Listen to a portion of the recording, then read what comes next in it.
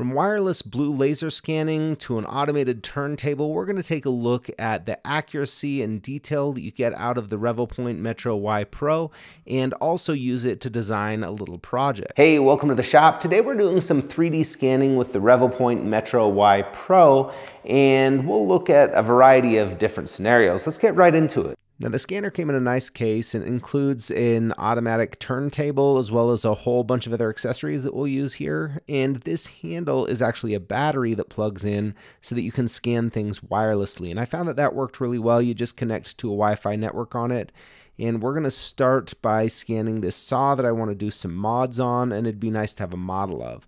So I've attached these little target stickers at random locations, and then I'm using the crossed laser line mode here, and it's just tracking off of those stickers, and I'm doing my best to maintain a consistent distance, and it's magic to see how quickly this fills in.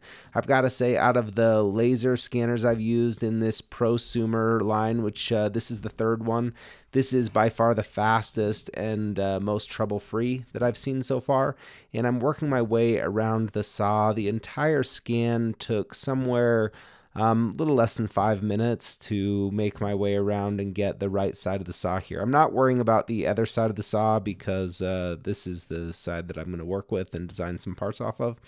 But afterwards, you can see the point cloud that we got from this scan. Again, that was about, 4 or 5 minutes of scanning to be able to cover that pretty well.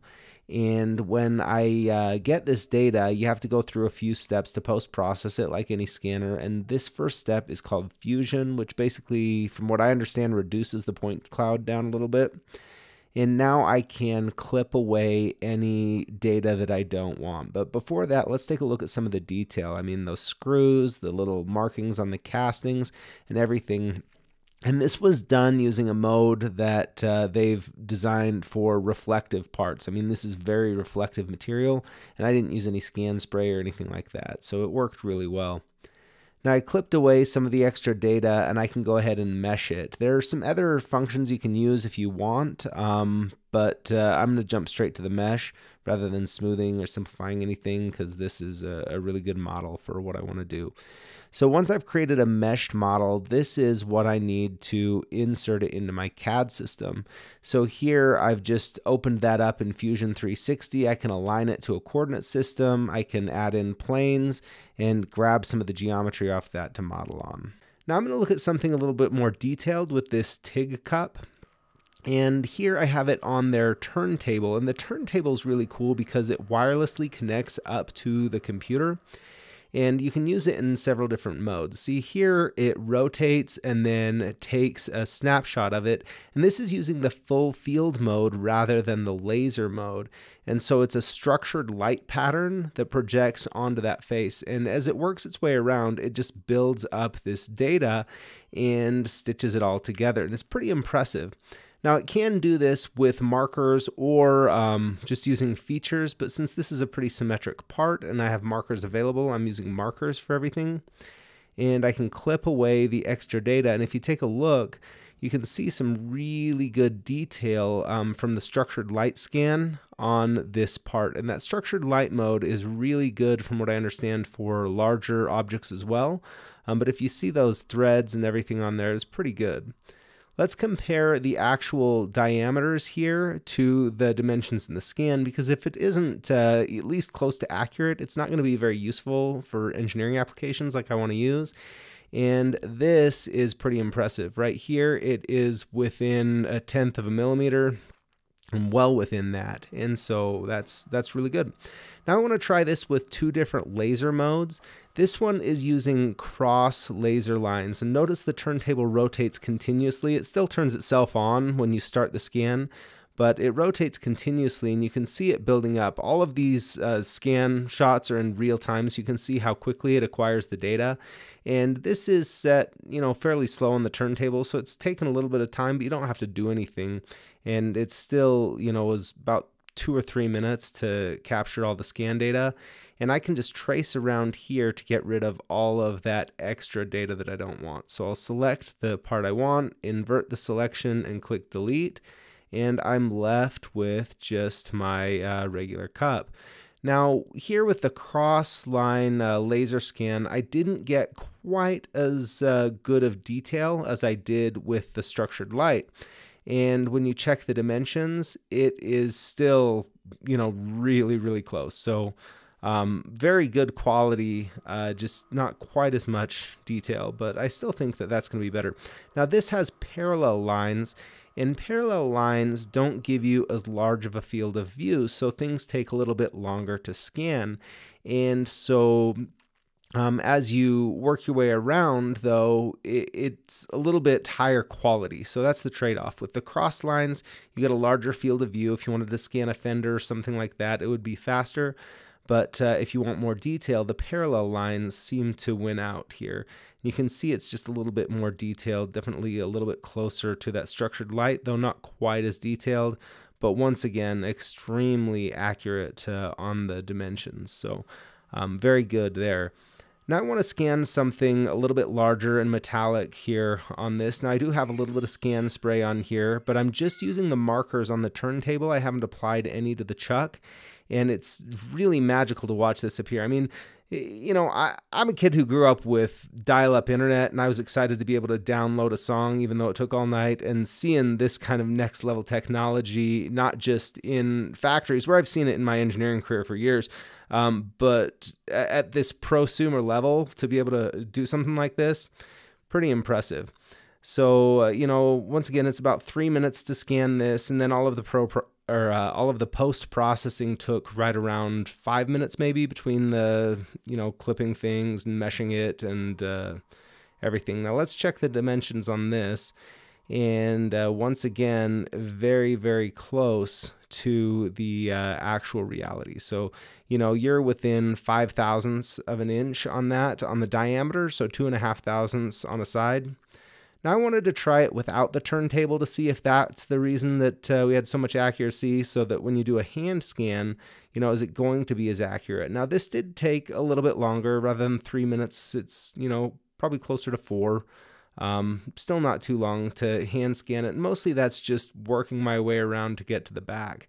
And notice once again, I'm using those parallel lines, and I do have a little bit of extra data here to get rid of, but it's pretty straightforward to be able to clip that out. And after it's meshed, look at the quality of that. I mean, I didn't do any kind of manual, really anything other than getting rid of the extra data, and it's just as accurate here. So, very, very impressive so far. I've used several different 3D scanners, and I've got to say, out of the laser ones in the prosumer level, this is the best I've used so far, but I haven't by any means tested them all.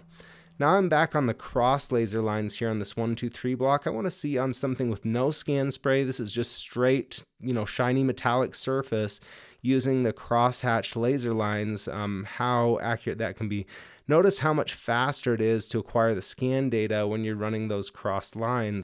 So we got a model out here. Once again, it's really good. Now, if you want to get deep into those holes, there is a single line mode that you can use that's much slower to scan, but it can get much deeper into internal features like these sorts of holes.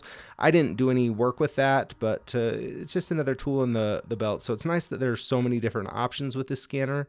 And once again, it came out to really, really accurate. That's within 1/1000th of an inch of the 3-inch nominal size. I have a little project that I want to do with this. This is a MIG gun that's set up for welding aluminum, and this is an amperage controller, and I can interface this with my HTP machines to let me control my settings as I weld in real time, which is really cool. But this is for a straight cylinder, like on a TIG torch, and this has a bit of a curvature to it. So I want to design an adapter to go in between these two and fill that gap so it'll be able to attach a little bit better without sliding down. Now I've put a few targets here on the MIG gun, and I'm just using the crossed laser lines because I want to move fast with this, and boy is it fast to pick up a lot of data. You can see how much it's picking up both off the MIG gun and also the table below. Now there is a setting that you can change so that it won't pick up the data further than what you're scanning, but the extra data doesn't seem to be slowing down my computer at all, so I figure I'll just pick it all up and then delete it later, and that'll be faster than messing with, some of those settings to get it just right. But if you did want to limit the data that it collects, you can limit it to a certain distance away from the scanner. Now here is the scanned surface that I got off of the top, and this is going to be all that I need to be able to design off of, so I can export this as a file that can directly import into Autodesk Fusion 360. Now, this is probably not the very best CAD software, honestly, to build this on to a mesh, but it can work. So with a little bit of work, I can turn that mesh into a faceted solid body. And if you want to learn more about doing that, let me know. Maybe we could make a video about that in the future. But then I drew up the size of cylinder that I'd need to attach it to, and I just used that scanned body to subtract off of it like a tool. And here is the piece that I need, and that should be a perfect fit to match to the top and bottom when I go to put these two parts together, so I can just print it out and be ready to go. Here's my first draft, at least, of this part, and it turned out pretty good. I have the exact match to this curvature and this pocket here on the inside, and so it can set right on the back, and then it's a perfect fit for the amperage controller on top. Now, I might look at printing this with some TPU to make it a little bit more grippy on the inside. There's a little bit of foam on the inside of this, and then strap it on, but it's definitely a concept that I'm going to keep playing with, and there really wouldn't be a good way to measure this without using some sort of 3D scanning. So I'm pretty excited about how well that went together. So the fact that it comes with this turntable, automatically controlled, as the stand, it has everything that you need all in one package, and I've got to say it was pretty easy to learn to use. It probably took me an hour or two to get the hang of it and learn what some of the different settings were, but once I did that, it's a very usable tool. And that's what I look at more than specs or anything else. Is it usable, and can it deliver a result that I need consistently? And what I've seen so far is that it can. So yeah, if this is the type of thing you're looking for, I think this Revopoint MetroY Pro is a really good fit for that. Now, there are less expensive scanners, there's more expensive scanners, but this is a good fit for me. If you want to learn more about this, I'll put a link to their website down in the description, as well as some other resources. Thanks a ton for tuning in. If you enjoyed this or learned something, let me know by hitting that thumbs up below or leaving me a comment. We'll see you next time.